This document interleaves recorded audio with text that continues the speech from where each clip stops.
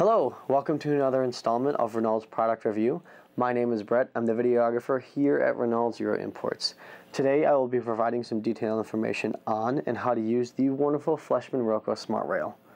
If there are important details that weren't covered in this video, or you need further help with your smartRail, let us know and we'll do our best to answer any questions that you might have. If it is requested enough, we might even film a video on it. smartRail is an intelligent stationary loop with integrated Z21 technology and integrated WLAN router. smartRail allows you to drive your most beautiful digital, DC, and AC locomotives in your showcase or on your desk in a standstill while switching on and off all digital functions of the model. The locomotives are controlled easily and comfortably with elegantly integrated touch panel or with an external control device. Generally a smartphone with Z21 mobile app, a tablet or PC with a Z21 mobile app control stand app, or classical multi-MAUS. smartRail supports all iOS and Android-based models. Our smartRail consists of many different parts. The top panel is made up of two infrared sensors, the conductor for AC models, that gold strip along there, two rails to create a stationary loop that the model runs on, and on the bottom we have all our buttons we use to control the model on top of the smartRail. The integrated touch panel on the front of the smartRail helps control the engine's most basic functions: lights, 4 different sounds, and movement. Now when operating your smartRail, make sure the power cord is properly connected. Then you can turn it on by pressing the blue power button here. And when the square button blinks red, the user can now set their model on the rails.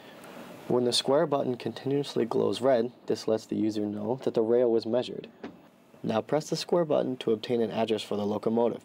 This may take a few seconds to get a proper readout. When the locomotive address is successfully read out, the function keys and direction keys begin glowing a dimmed white, letting the user know that they can now control it using the panel buttons or through an external device like a tablet or a smartphone. Now when using these external devices, make sure you have the Z21 mobile application or you will not be able to connect to your smartRail. Occasionally when using your smartRail, the square button might glow pale red, which indicates that an address for your model was not found. If this occurs, take the model off and restart your smartRail and try again. If the button blinks red after the address has been found, there might be a short circuit or most likely something is blocking either of the two infrared sensors. Sometimes this happens when you put your hand in front of it trying to adjust a model or something of the sort. Apart from the integrated control electronics, the elegant smartRail body also contains a powerful WLAN router, which you can use to control and update the system.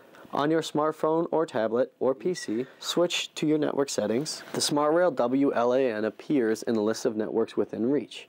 The network will be called smartRail and a series of numbers. This can be located on the bottom of your smartRail, above or below the password that needs to be entered once this SSID is selected. Once you have entered the password, you are now ready to control your engine with your external device. The touch panel on the smartRail is the fastest and easiest way to control the locomotive. However, connecting to a smartphone or tablet provides many more options. The user can have access to all the functions available with the locomotive. It is much easier to program and can redefine function assignments, driving stages, startup, and even braking behavior or top speed. This concludes our presentation on the Fleischmann Roco smartRail. If you have any questions or would like to know something that wasn't covered in this video, please let us know and we will do our best to help you in any way we can. Also, if you would like to see a video about another product or model, let us know, and if we have enough requests, we will make a video about it. Don't forget to subscribe to our YouTube channel and visit our Facebook page and website for more great products. Thank you for watching.